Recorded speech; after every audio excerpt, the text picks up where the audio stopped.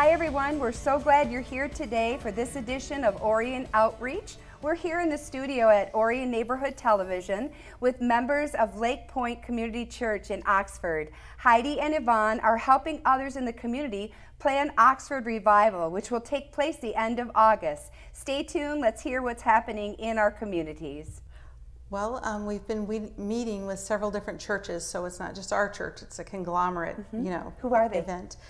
So we have, I have to look at my notes real quick, where did I put that? Okay, so we have LakePoint, obviously. Yes. Firmly Rooted in Oxford. Oh, good. Desert River in Lake Orion. Echo Christian Fellowship in Lake Orion. Oxford Free Methodist and United Methodist in Oxford. All those churches are part of the planning team. Yes. And then Cavalry Lutheran and the Living Army. Cavalry Lutheran is in Clarkston and the Living Army is in Lake Orion, and they're participating as well.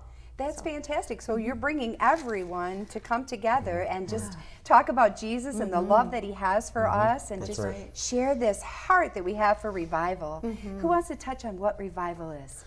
Well, I was looking up the definition of revival the other day, and it says an improvement in the condition or strength of something. And after this past year, Oxford needs its strength back. Yes. Right. So we felt that again, it was important that we do this now, even though it's been in planning for some time. A pastor said that revival is needed not so much because of the depravity of the wicked, but because of the indifference of the faithful.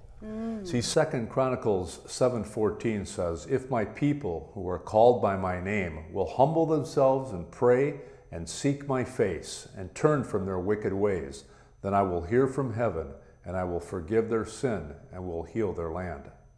And so we know that our land, and not just in Oxford, but our land is in need of some healing. A lot of division going on, and we felt like it's time now to bring up the fact that God has a plan and purpose for everybody out there. Yes, absolutely. So retired Pastor Holt is a part of this. Tell us a little bit about how he's involved. Well, I believe he's going to be singing and playing his guitar, which everybody loves. Yes. And I believe he's going to be speaking as well, and he's just a phenomenal speaker. He speaks right to the heart of people, and he's just a very talented, very kind man, so we're very blessed to have him. I'm excited when I saw the lineup that he would be a part of this.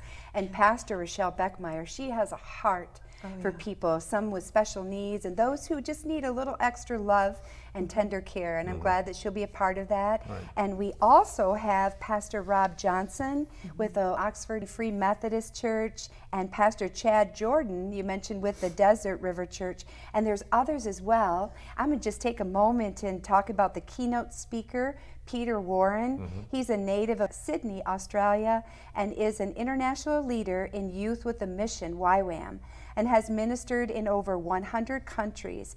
YWAM is a global movement of Christians from many denominations dedicated to presenting Jesus personally to this generation.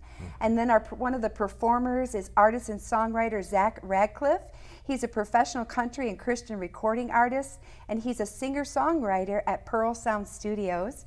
We have performer Nikki Gracious.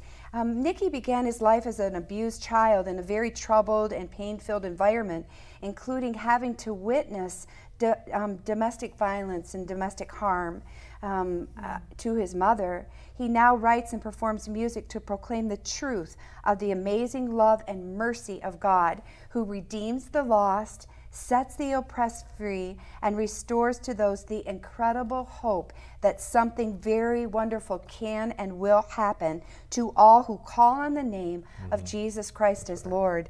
And then we have performer Rip. He's an award-winning recording artist and producer, filmmaker, and DJ.